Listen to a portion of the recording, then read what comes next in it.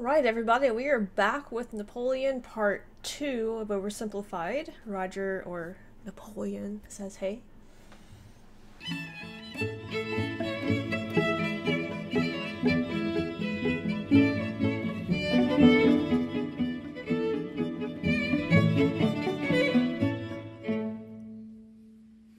Not gonna lie, I dropped the ball on this, guys. It's totally my fault.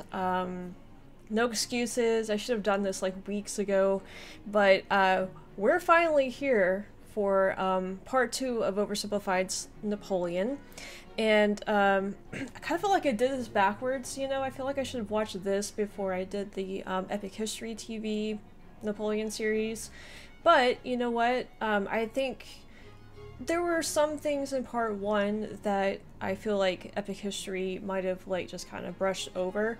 So there were a few tidbits here or there. That said, I think it's good in a way that I watched Epic History's, series first, because now I have like a lot more context for Oversimplified's version of Napoleon, which is, if I had watched this first, then I probably would have been pretty lost because they do things very, very oversimplified. They leave a lot of context out for the stuff that they, put in their videos.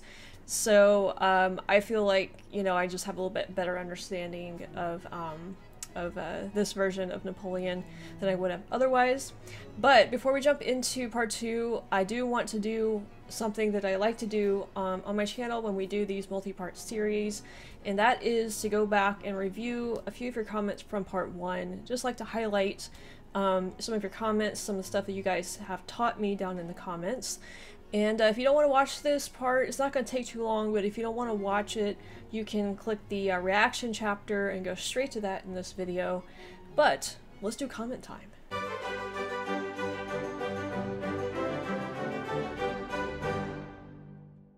I only have 3 comments because I feel like most of your comments were just about kind of these 3 points. So first comment is from Derpy Nerdy. And he says, man, seeing your reaction on the guillotine made me question myself on how I got used to so much graphic stuff. Well, I know a lot of people aren't very squeamish about the guillotine stuff. I am for some reason. I don't know what it is. And below his comments, some people were like, yeah, we learned this stuff at like 11 years old in school. I did too. Like, we learn about the guillotine in history. It's not, it wasn't brand new to me in these videos. I don't think I've watched a lot of videos about it. Like, I've read a lot about it. I've seen it occasionally in like movies and stuff, but I can't stand to watch that. I just can't stand it. It's so morbid to me. I don't know. For some reason, I would rather watch somebody in front of like a firing squad than getting their head chopped off. I don't know. It's just like, it's gross. I don't know. Anyway, it's just how I personally react to it. I know a lot of people don't have problems with it. That's totally fine, but just know, any head chopping stuff, I'm probably gonna like turn away from the screen because I can't deal with it. Can't deal with it. Next comment is from Crown Prince History. He says that the country was Hanover. Now there was like a random part of, I guess, Germany, what would now be considered Germany, that was red, that was associated with the UK in part 1, and I was like, what is this random little bit over here? Why is it technically like part of the UK or whatever? And so he says the country was Hanover, which I've heard of before, whose kings were also the kings of England. Hanover became independent. However, when Queen Victoria became queen, and since Hanover did not allow women to rule, Hanover was given to her uncle. So, okay, so I guess the same royal family ruled over both, but they kind of had to split up the rule because, I don't know, like, what's the deal with Hanover? You guys don't like women ruling over you, which I guess was normal back in, I guess the UK was the UK like basically one of the first countries to have women kind of rule over it? Like, wasn't there like some ancient queens though too? Like in Egypt, I believe there were some ancient queens. So maybe UK wasn't the first, but I think it definitely was. It seems to be like a little bit more progressive than a lot of other countries in that sense, that it has been accepting of women ruling for quite a while, it seems like. Our next comment, or last comment, is from AJ 1978. Now, I was really confused about how Napoleon came from a family of nobility, but they weren't necessarily like rich or whatever. I think Americans associate nobility with wealth, because we don't understand how monarchies and nobility and all of that stuff works. It's different over here. Like, the class system is totally different, and it's not the same as over in Europe. So we just don't have the same sort of understanding with this stuff as you guys do over in Europe. But AJ 1978 let me know that being nobility doesn't mean you're rich, it just means that you belong to a certain family. There is plenty of nobility in Europe that was deeply in debt. That said, Napoleon's family wasn't exactly poor by the standards of the time. They had enough money to live comfortably. However, that was nothing compared to the famous or massive fortunes of the major noble families of France. I can't read. Who were the equivalent of modern billionaires. Okay, so I guess nobility is more of a family status type thing than a wealth thing. So yeah, again, I guess it's just something I have to wrap my head around, because we're not used to that really over here. I guess we might have something similar to it, but it's just kind of done differently. I don't know. Anyway, thanks for letting me know about all of that stuff. Thanks for answering my questions down in the comments. I did read through all of your comments, so stuff like this really helps me to kind of like fill in some of the gaps with these videos, so appreciate it. Okay, so we are going to be looking at part 2 now, and I don't know, like I think it kind of left off before Napoleon was about to like head into Russia, I think, if I remember correctly. So just realized my computer is not plugged in, and that's going to be a problem. It's probably just going to shut off in the middle of this, and I don't want that. Alright, it's plugged in now. Okay, so I think we're gonna pick up somewhere around Napoleon's foray into Russia. I already know how this goes, but we'll see how Oversimplified presents it. So let's take a look. After the Third and Fourth Coalition Wars, Napoleon had decisively defeated all 3 of his main rivals on the continent, and he was now undoubtedly the master of Europe. After the Battle of Friedland, his enemies sued for peace, and they all met on a raft on a river for negotiations. They had been fighting for the past 4 years, but now Napoleon and Alexander surprisingly got along like a house on fire. They laughed together, they chatted long into the night, they kissed. The two had a lot of mutual respect, and Napoleon even told his wife that if Alexander were a woman, I would make him my mistress. So weird. Kind of a weird thing to say to your wife, Napoleon. In the end, they came to an amicable agreement. Russia would lose barely any land, and in return, they'd join France against the UK and invade Sweden. Win-win. On the other hand, Frederick William III was sidelined, and Prussia lost an enormous amount of territory to French client states. Only the UK remained as the last major threat to Napoleon, and they continued to be a big thorn in his side, constantly funding his enemies and using their powerful navy to wreak havoc on French trade and overseas colonies. But what could Napoleon do? The British were safe across the channel. Well, he said, if I can't fight you with guns, I'll fight you with money. Earlier in 1806, Napoleon had announced the Continental System, a total shutoff of the UK from continental trade. But the no Brits one in didn't Europe care. was to trade with Britain, and Napoleon hoped that by hitting their economy, he could force them to negotiate. The British economy did take a hit, and they responded in their typical fashion, by going to Copenhagen and blowing a bunch of stuff up. But in general, the British managed to stay afloat by simply increasing their trade with other parts of the world. Many neutral countries found themselves stuck between a rock and a hard place, as the 2 European superpowers demanded they cease trade with the enemy. Hey America, you better not trade with the French, Swore or else I'll come burn 1812 down the came out White of House. this. What? This is gonna wreck my economy. I need to start saving money. How the heck am I gonna start saving money? Yeah, that's right, you know where this is going. Making peace with the Russians, a continental blockade, and blowing up Copenhagen. Sick of being blown up for doing almost nothing, and under significant pressure from Napoleon, the Danish officially sided with France. But Napoleon's blockade had the biggest effect on continental Europe, who were now cut off from a major trading partner, one that controlled the seas and held a rich, growing empire. Okay, wait a second. So the Danish, they just lumped Danish in with Norway up here. So at this point, again, like I'm getting acquainted with European geography pretty quickly here because not only have I just gone through the Napoleonic Wars where Europe was different than it is today, I'm now going through World War One. I'm just starting World War One, and the geography is also different. So I'm really kind of getting a bit of an education now on like the more historical geography of Europe. So stuff like this throws me. Where you know, he said the Danish basically decided to, you know, go against France here. So I expect Denmark up here to be Danish, obviously. I wasn't expecting Norway. Was Norway not a country at this point? I feel like this is a stupid question because somebody in the comments is going to be like, he just said Norway like 5 minutes ago, you weren't listening, or whatever. That's usually what I get when I ask these sorts of things. But, I don't know. You guys, please enlighten me on what's the deal with Denmark and Norway up here. Cut off from a major trading partner, one that controlled the seas and held a rich, growing empire. And a lot of countries didn't fully comply. Portugal, a traditional British ally, refused to take part. No problem. Napoleon sent an army and invaded. But it wasn't just Portugal. Many of Napoleon's allies were also suspect. Your Majesty, it seems that Spain isn't properly enforcing your blockade. Spain? Why not? Well, it appears they've been trying to find a way out of being your ally since they lost their fleet at Trafalgar. What is with these people? It's almost like everyone's only pretending to be my ally because they know otherwise I'd beat them up. Do I even have any real friends? Are you my friend, Pierre?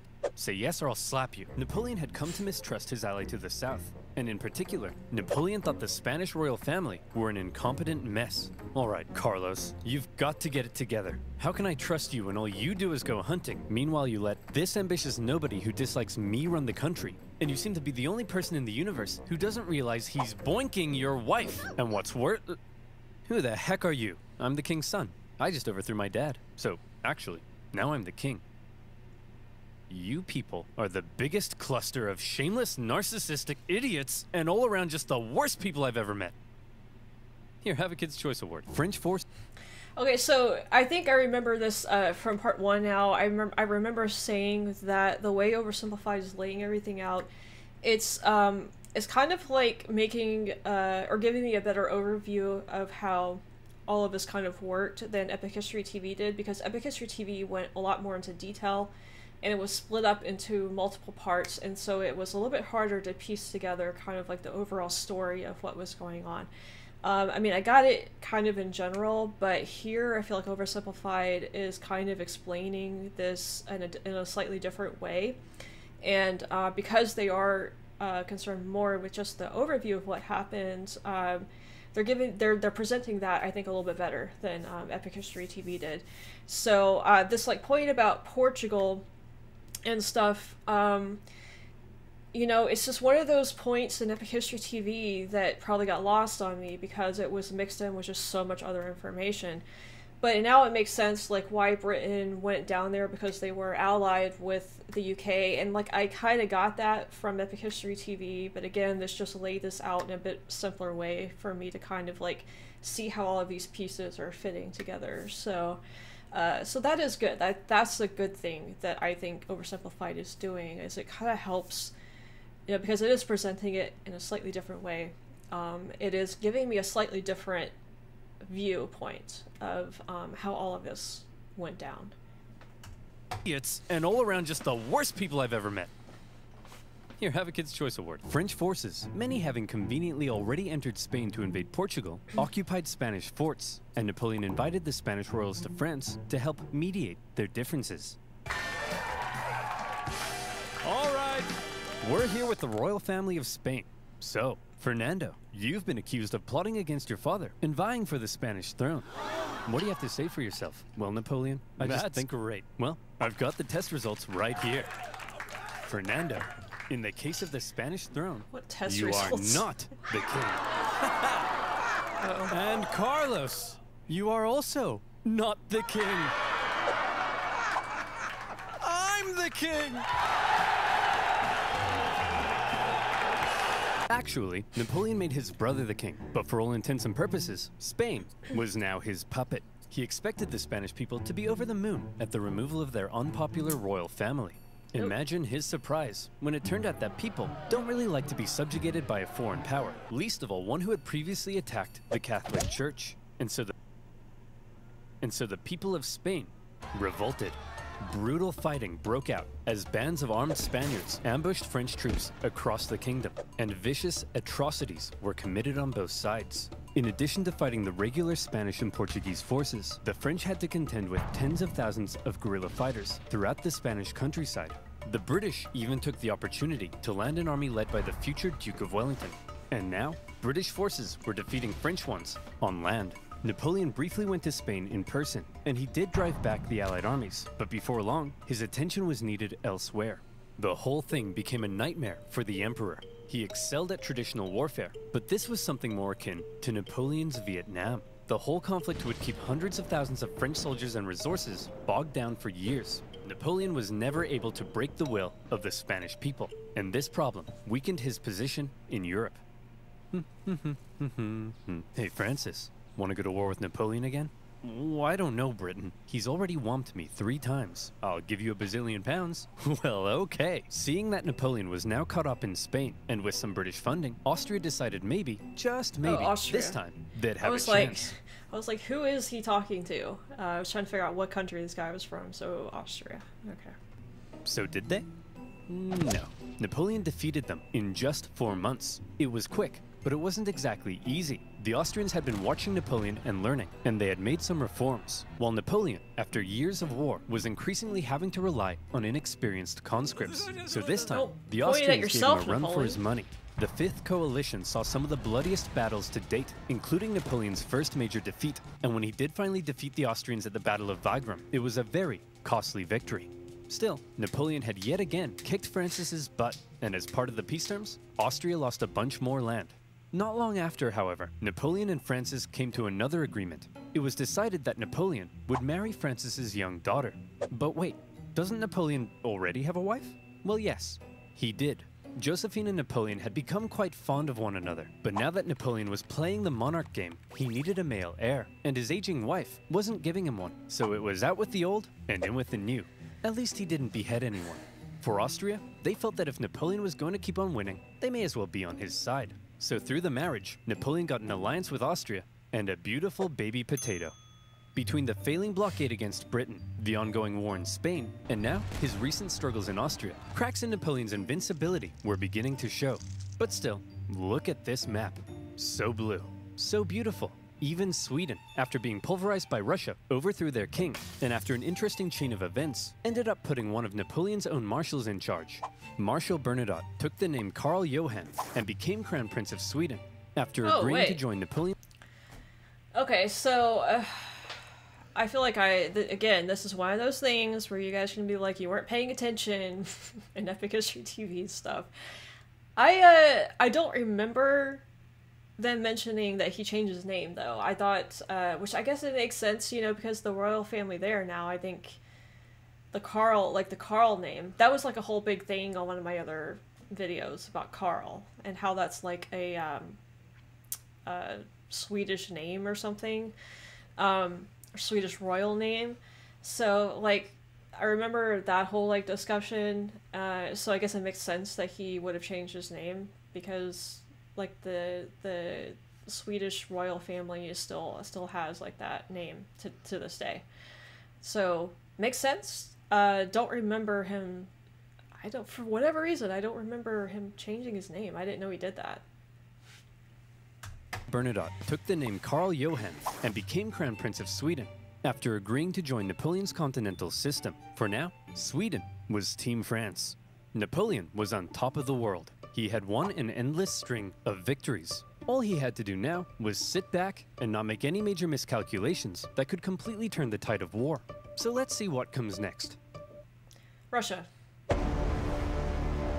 France's alliance with Russia was a terrifying prospect. Together, the two could have been unstoppable, but unfortunately, the alliance didn't last. The Russians felt they weren't getting a fair deal. Napoleon's Duchy of Warsaw right on their doorstep was a bit of an insult, and then their economy began to tank because of Napoleon's British blockade. And eventually, they began to open up trade. Your Majesty, it seems Alexander is no longer abiding by the continental system and has begun trading with the British. Alexander? But he kissed me. He kissed you? You wouldn't get it, Pierre. No one would ever kiss you. Okay, okay, kissing stuff. So this point right here also was a little lost on me in Epic History TV. Again, I know they made the point, I know they talked about it, but again, like, Epic History TV just threw so much information at me.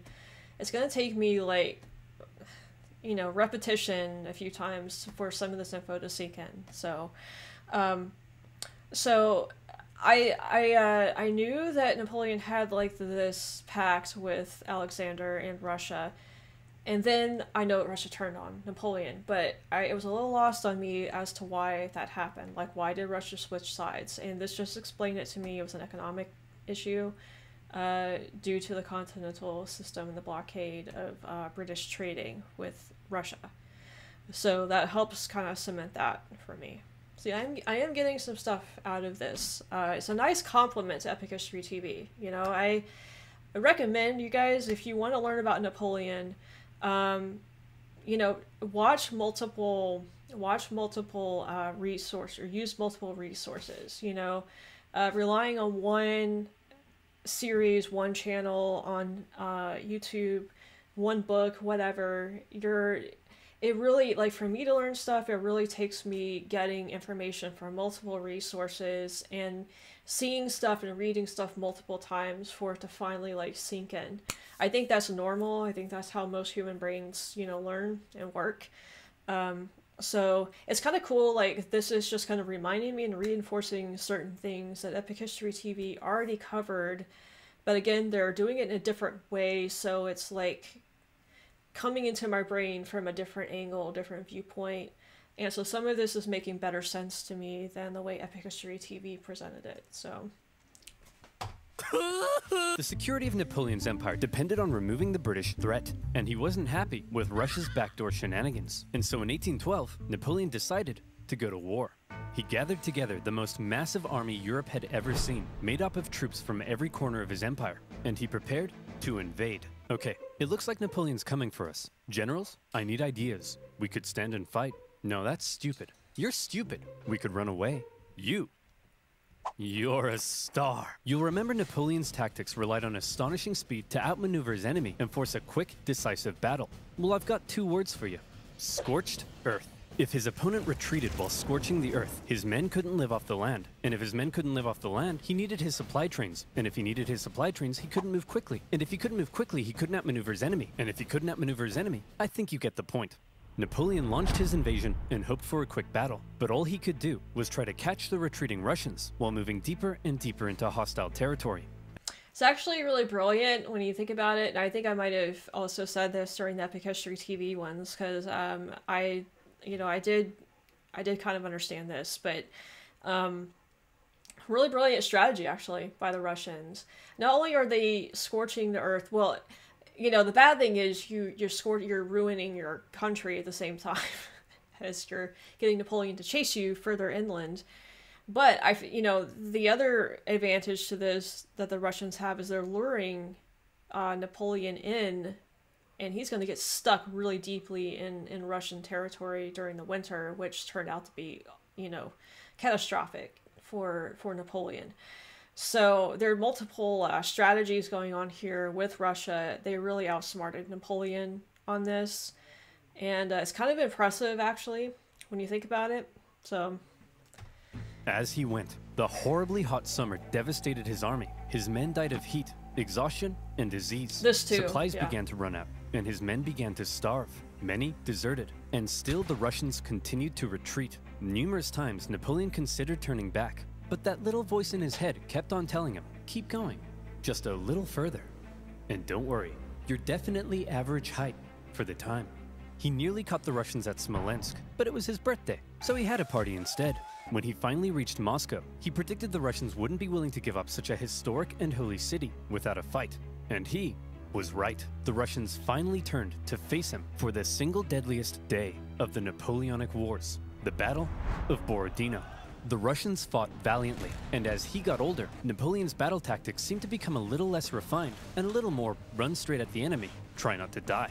He launched a full frontal assault at the Russian defenses, and as a result, the death toll was colossal. The Russians eventually decided to retreat, leaving Moscow to fall into Napoleon's hands. Quick, the French are taking the city. Release all these prisoners immediately and tell them to burn it to the ground.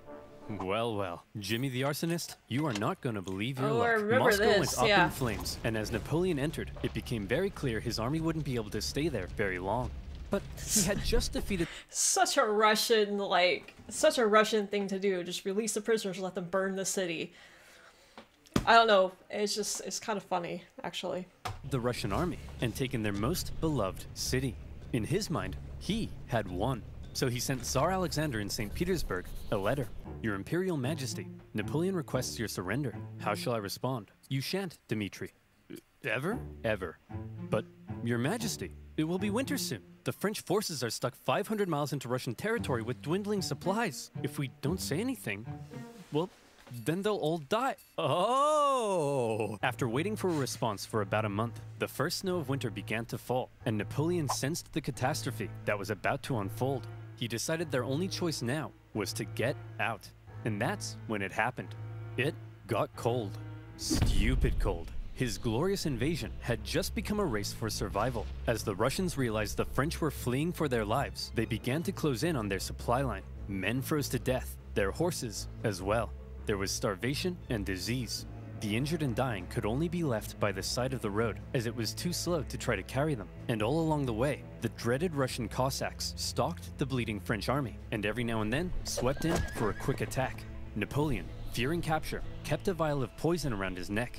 At one point, the Russian armies nearly trapped him against the Berezina River, but a little Napoleon cleverness gave him the old Geoffrey juke, tricking them into thinking he was going south and then escaping across rapidly built pontoon bridges to the north. When the Russians realized where he was and began to close in, the French burned the bridges before everyone could cross. Hundreds drowned, and thousands were captured. At this point, Napoleon got wind of plots against him forming in Paris, so he abandoned his men and went back to France. The remaining French stragglers made it across the border. It's been estimated over 600,000 men went into Russia. Less than 100,000 returned. See, I think this is, this just makes me think of, like, the difference between modern warfare that we have today versus back then, you know? It's kind of like why I feel like humanity is always going to have wars, you know?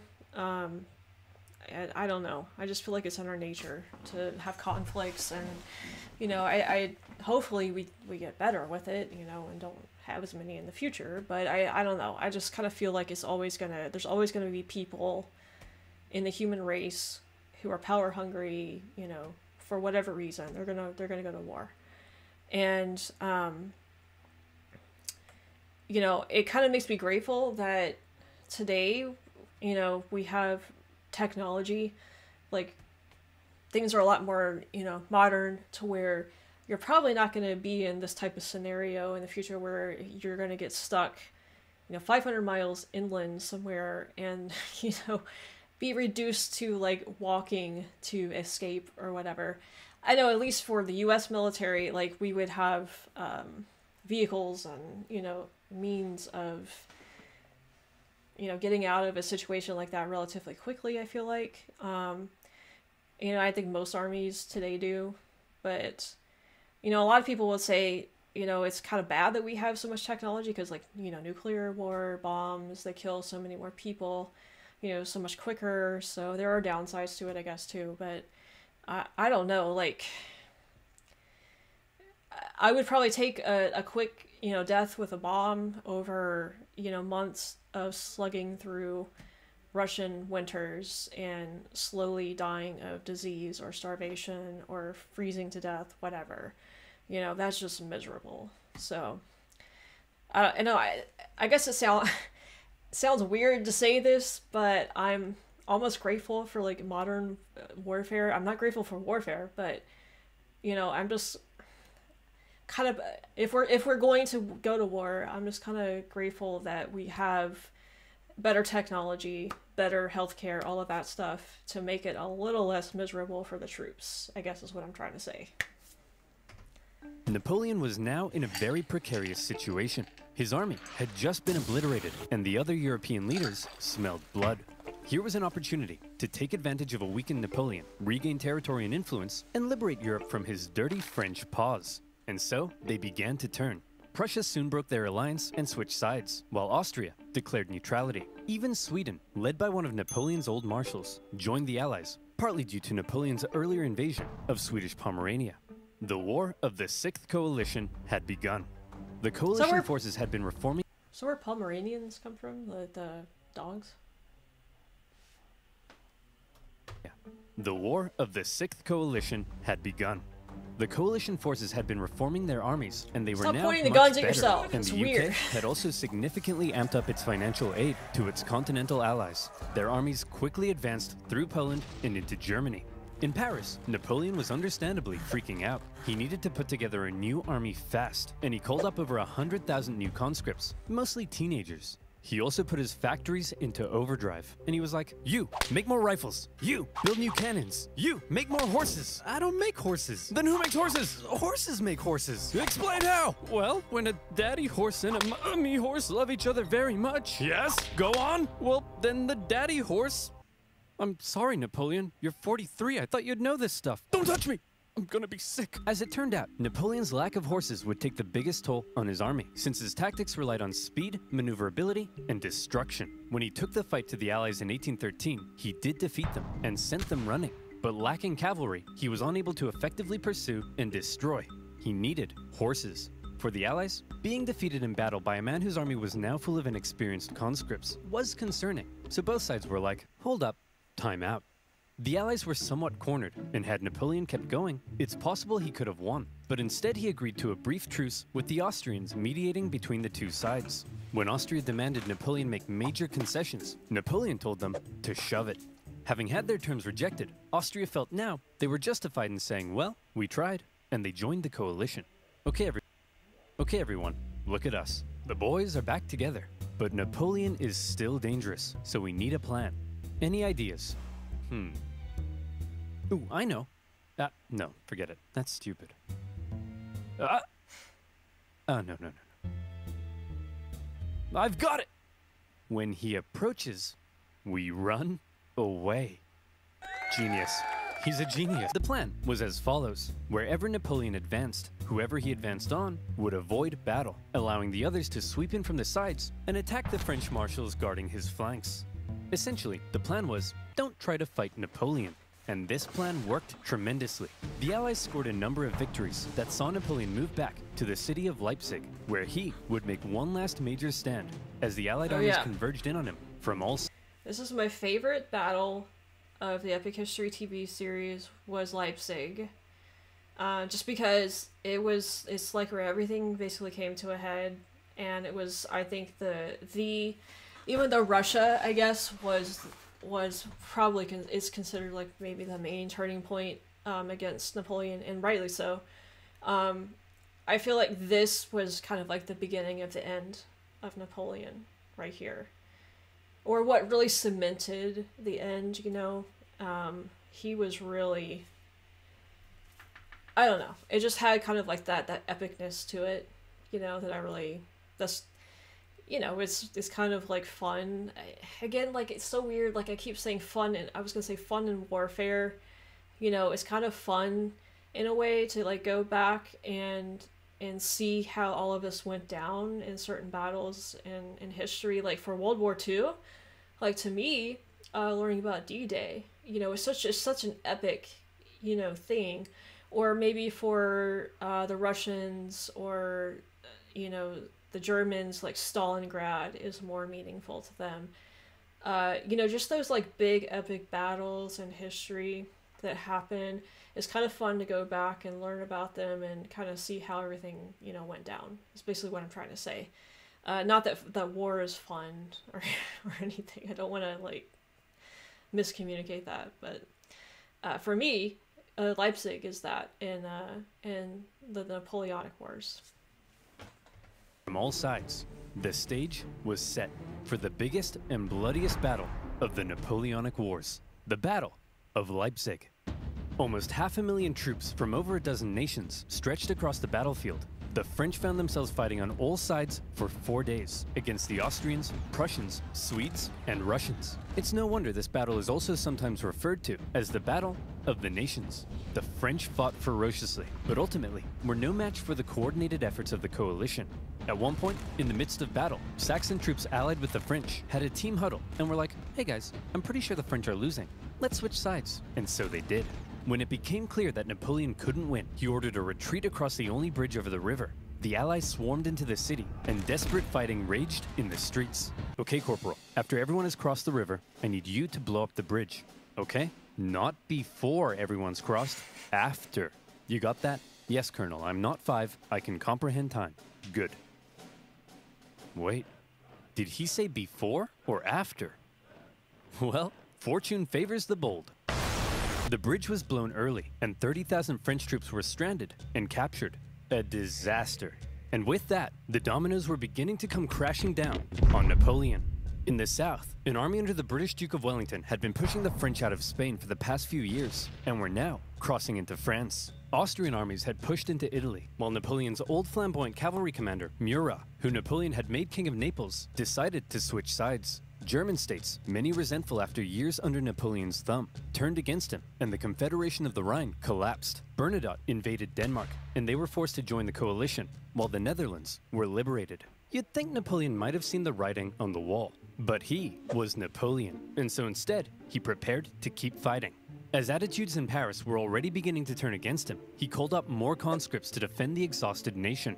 As for the Allies, they weren't sure exactly what they were aiming for here. A few peace offers were floated that may have let Napoleon keep his position, but the British kept throwing around even more money, and eventually, they all agreed that the ultimate aim was the deposition of Napoleon entirely.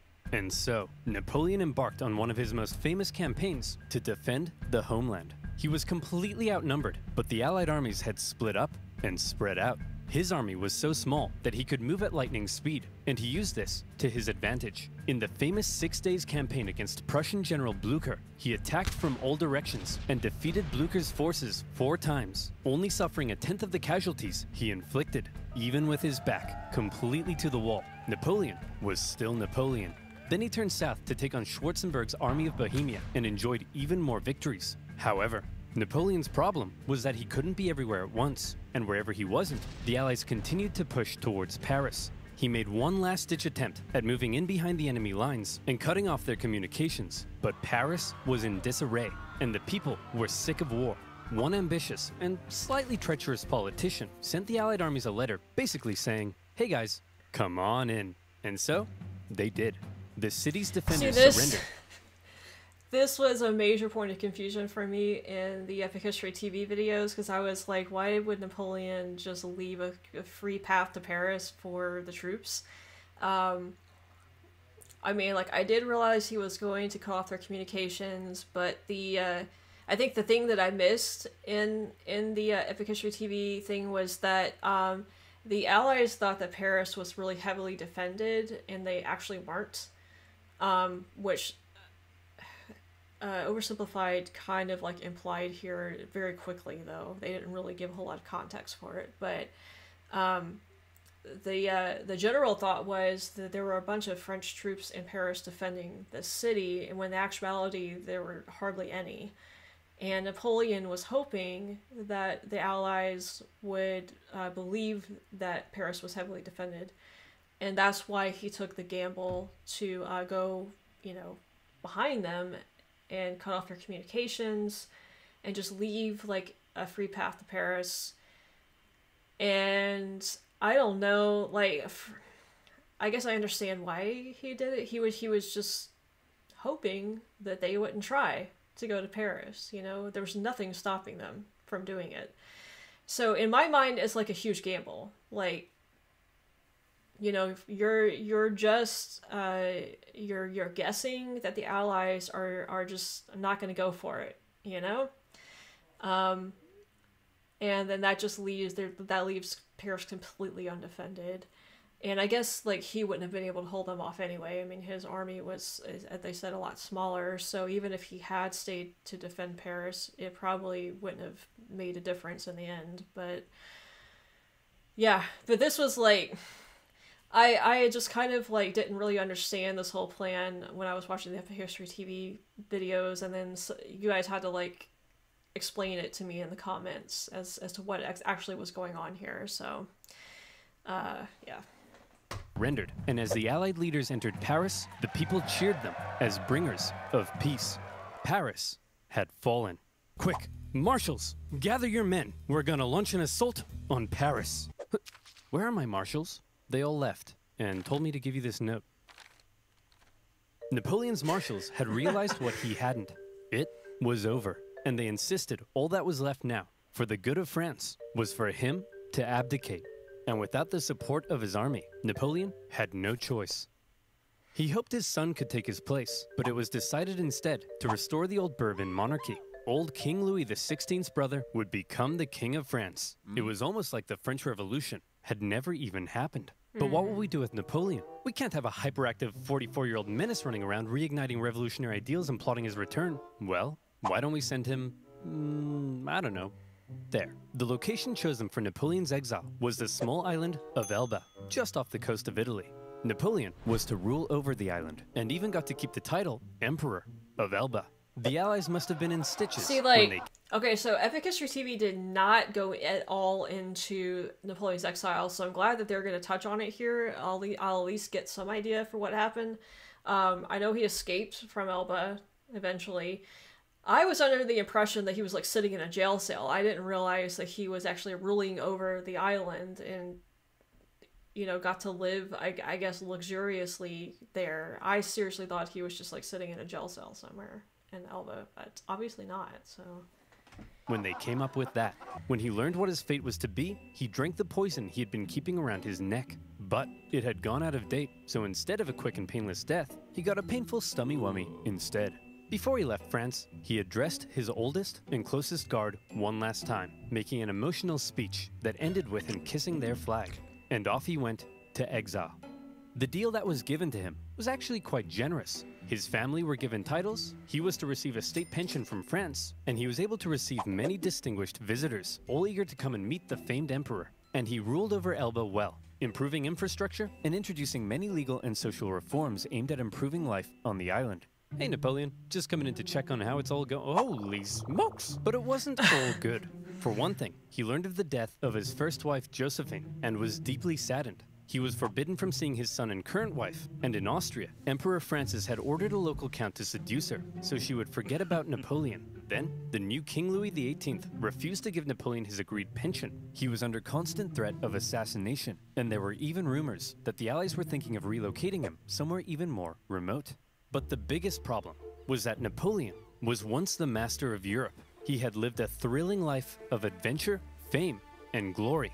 Now, he found himself on a tiny island in the Mediterranean, and he was bored. Wouldn't it be nice if he could somehow return to France and reclaim his throne? Hey Napoleon, want to go back to France and reclaim your throne? I would, Pierre. But how? Well, I was thinking we could just take this boat. Will that work? Surprisingly, yes. Pierre, remember when I told you no one would ever kiss you? Yes, sire. Well, pucker up, boyo. Yay. When Napoleon left Elba, it wasn't really the daring escape you might think. He basically had kind of a leaving ceremony, hopped on a ship, and sailed back to France. He brought with him this whole situation is so weird to me. So bizarre. Like, they want to get rid of Napoleon, they exiled him, but he's like living like a king basically in Elba. He still got all of this respect. His family is still like nobility with titles and stuff, and he could just like leave. It's so weird. Like, this whole thing is so weird to me. I don't know, maybe it's just they did things differently back in those days. I mean, I guess it just shows that there was, even though he wreaked havoc on Europe, he still had a lot of respect from people. Because, I don't know, I feel like it's one of those situations where he would have been put in front of a firing squad and like, killed, you know? But, I I don't know, I guess Napoleon's just like a different breed. I think of him as like a dictator in a way, but also not, because he just had a very different way of, I guess, of like ruling, and as a lot of you guys have said, you know, introduced a lot of new reforms in Europe, improved infrastructure, like all of that stuff. So it was like he did a lot of good things too. So I don't know. I guess he's just like a bit of a different historical figure, isn't he? Him an army of about 1,000 men, and he began his journey to Paris. However, in Paris, there was now a new king, and at first, the people largely accepted him because the last few years of war under Napoleon had brought immense death and economic suffering. That's right, the king is back, baby. Divine right to rule. Don't worry, everyone. I know the economy is kaput, but I and my courtiers will withdraw into this palace, and we will definitely work as hard as we can to fix everything.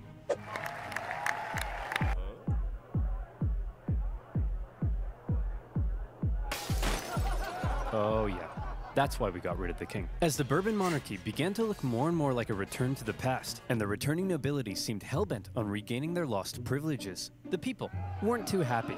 And so, Napoleon hoped that his glorious return would be met with jubilation.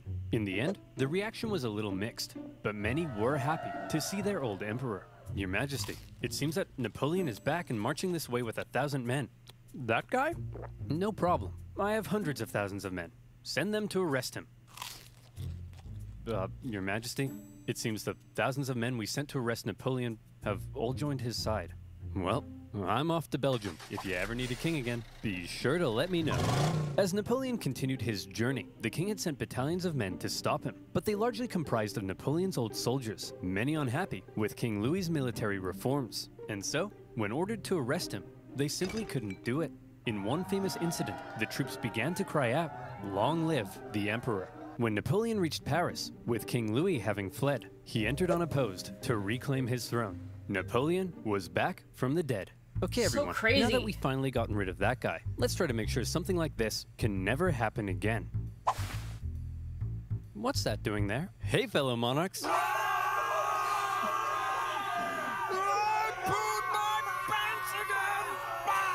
This time, Napoleon promised he would be a mucho good boy and not start any wars. But the Allied leaders were having none of it. They declared Napoleon an outlaw and the illegitimate ruler of France. Then, they declared war. Not on France, but on Napoleon himself. And when you have multiple empires declaring war on you as an individual, that's how you know you're a very naughty boy. The Allied powers began making plans to combine their forces and once again invade France. The most immediate threat to Napoleon were the British and Prussians hanging out in nearby Belgium. If Napoleon could knock them out quickly, maybe he could force the Allies to negotiate, and maybe he could hold on to his power. Together, the two armies to the north outnumbered him, so he made a plan to divide them and take them on separately. Historians debate how much of a chance Napoleon had here, but this same strategy of dividing and conquering had worked for him multiple times. He marched north with 125,000 men and took on the Allies in a number of initial engagements, defeating the Prussians before turning to take on the British. But to Napoleon's dismay, miscommunication and hesitation among his marshals allowed both enemy armies to retreat, and crucially, rather than fleeing east, the Prussians moved north, where they could remain in contact with the British. Napoleon sent a force to hold off the Prussians as he moved in on the British, now holding a defensive position at Waterloo. Prussian General Blücher sent word that he would come to Wellington's aid if he could just hold off the French for long enough. Napoleon had to defeat Wellington before the Prussian army could arrive in force, and it was close. The British held the high ground and a number of key defensive buildings across the battlefield. After waiting some hours he didn't have for the ground to dry, Napoleon sent men to assault the Hougoumont farm, but the British-German garrison there held out.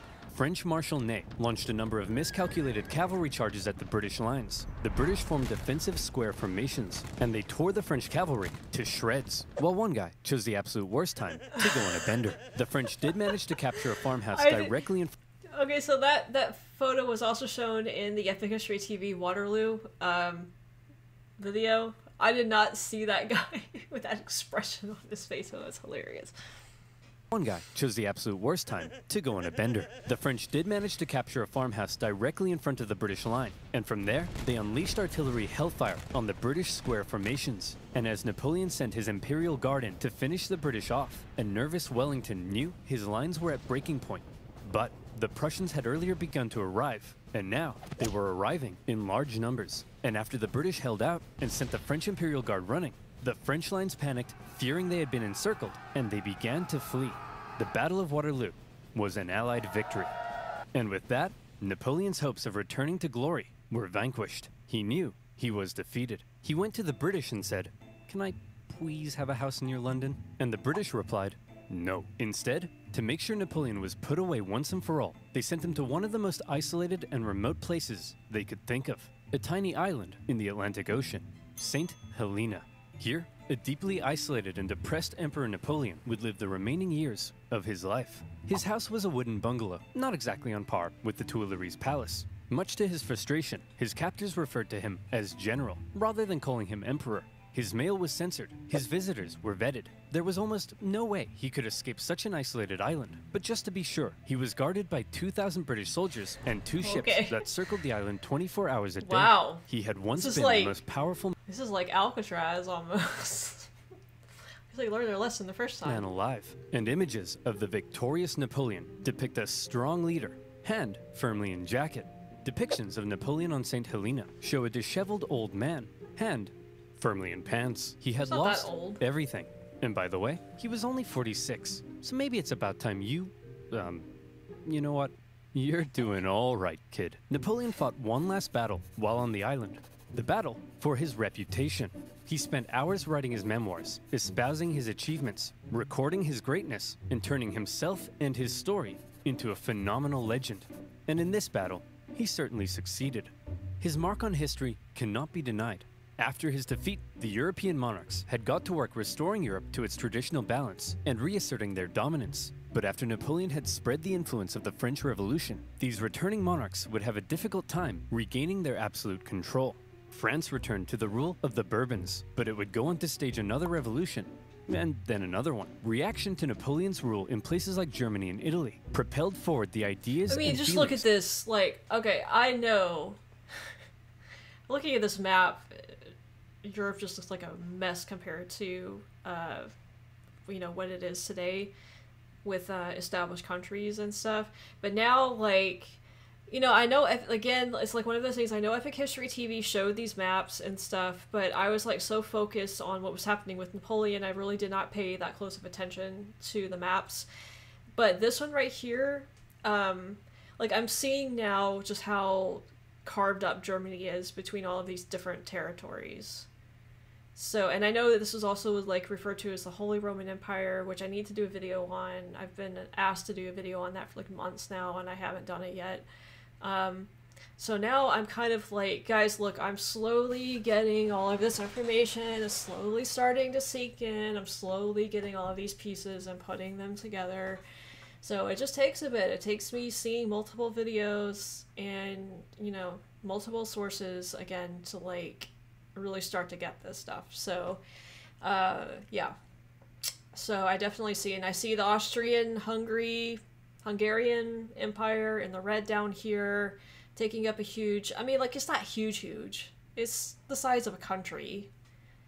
It's not that big. It's not that much bigger than France or Spain, I feel like.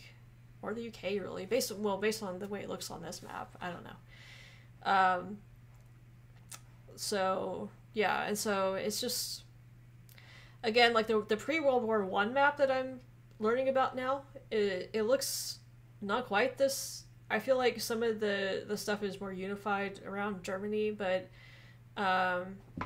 it looks kind of similar to this too. So it's just different. Like the only Europe prior to watching these videos that I was familiar with is the current map of Europe, basically, and I didn't really have an understanding of how all of this was, because I just not really ever studied it before in history. I'm sure my history classes, presented it at some point, in school, but I apparently did not pay that much attention to it, or I forgot it, so. feelings of modern unity and nationalism, and his Napoleonic Code still remains the basis of law in various modern go back and rule in places like Germany and Italy, propelled forward the ideas and feelings of modern unity and nationalism, and his Napoleonic Code still remains the basis of law in various modern countries. The modern world owes a lot to Napoleon's legacy. He remains statistically possibly the greatest military general in history, and his revolutionary military tactics changed the face of warfare. He was the last truly great leader to both lead his armies in battle while retaining total political control over a vast empire. There's still hope for Joe Biden, but the man remains somewhat of an enigma, and we still aren't sure exactly what to make of him in some regards. Was he the champion of the French Revolution, spreading equality wherever he went, or did he betray it by making himself an absolute monarch and restricting certain liberties? Was he an ambitious and aggressive conqueror, hell-bent on bringing Europe to its knees? Or was he simply defending himself against an aggressive Europe, hell-bent on reducing his power? Some things will continue to be debated. Napoleon died at the age of 51, officially of stomach cancer, but some believe he may have been poisoned. The British buried him in a tin coffin inside a mahogany coffin, inside a lead coffin, inside another mahogany coffin. I guess this time, they wanted to make sure he stayed where they put him. In 1840, his remains were moved to Paris, where they now rest under the dome of Les Invalides. The man from humble origins, with huge ambition, ruthless determination, immaculate skill on the battlefield, and a hefty dose of luck, who was determined to make his mark on history, did just that. There is no immortality, he said, but the memory that is left in the minds of men. And in that sense, Napoleon knew he would live on forever. Oh, and to reiterate, he was definitely average height for the time. Alright, so I kind of like how Oversimplified, wrapped that up, where they were kind of like, was he this or was he that?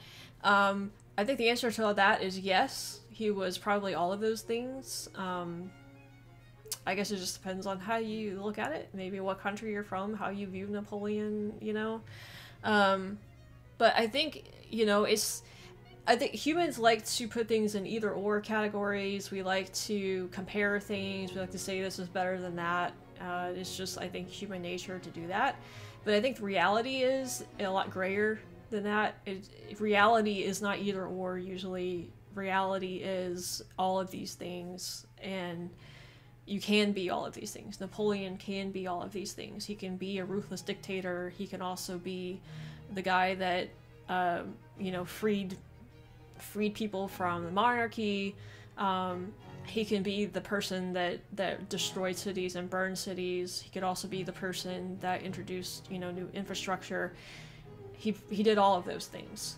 So he's a very gray figure, I feel like, in history, and it's, I think, unfair to judge him one way or the other. You have to kind of take into account everything that he did.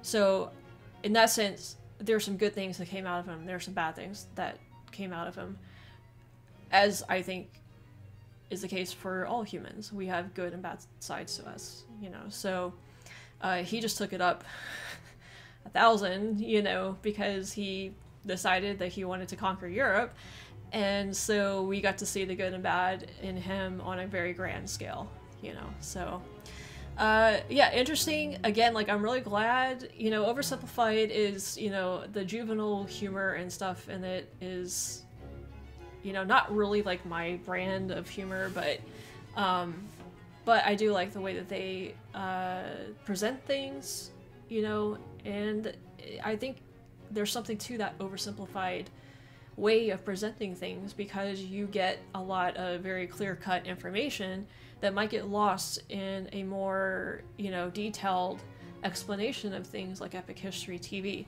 which you would think would be the opposite, but honestly, the human brain can only take so much information at once, and when you've got it pouring in, in, like I said, that detail that Epic History TV does, it's a lot harder to remember everything.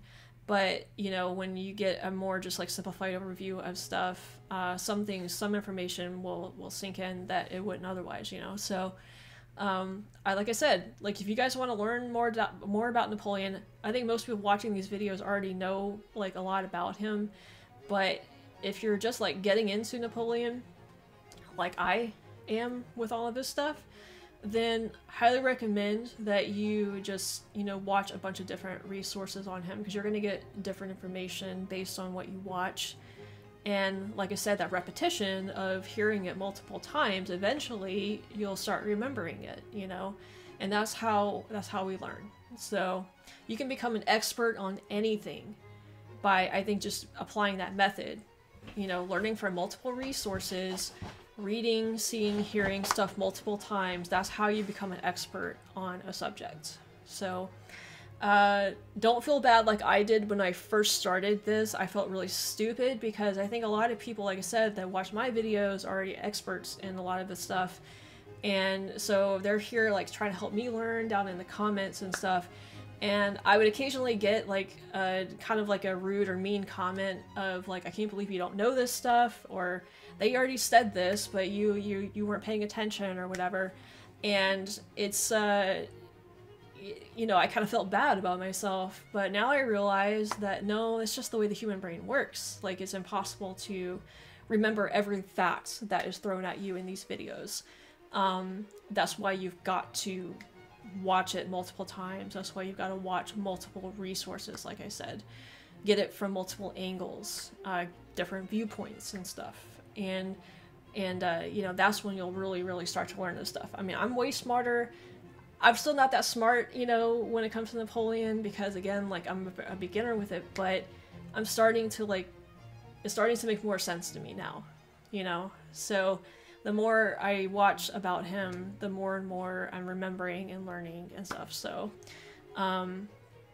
anyway, I guess, I don't know why I went into all of that, but just to offer some word of encouragement, I guess I'm also excited about my progress in this too, because I realized just how much I actually did learn about Napoleon while watching these oversimplified videos. So anyway, I guess I'm kind of like excited for myself in my own learning journey with this, that I actually know way more now than I did before I started Napoleon, where I knew absolutely zero. So I can see my own progress. I'm kind of like proud of it in a way, I guess. But again, like I said, there's so much for me to still learn. I'm not saying I'm an expert on Napoleon by any means, but I don't know, there is some progress happening. So anyway, I hope you guys enjoyed this series on Oversimplified. If you haven't watched the Epic History TV series on the Napoleonic Wars, I recommend you guys go do that next. And I'm going to be watching Sharp and Waterloo eventually. Looks like over on Patreon I'm going to be watching the Sharp series if you guys are interested in any of that stuff.